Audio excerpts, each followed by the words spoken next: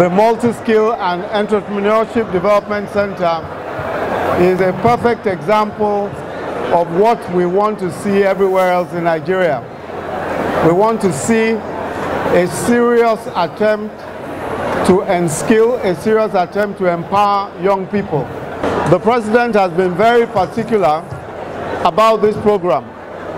And the reason why we are so particular about the Empower program is because one of the major challenges that we have faced as a government is unemployment amongst young people, because it is more a capacity building program, a program where we hope that we will be able to build the capacity of graduates and in some cases non-graduates, and we are very particular that anybody who graduates from a Nigerian university should be competent and should be competitive anywhere in the world.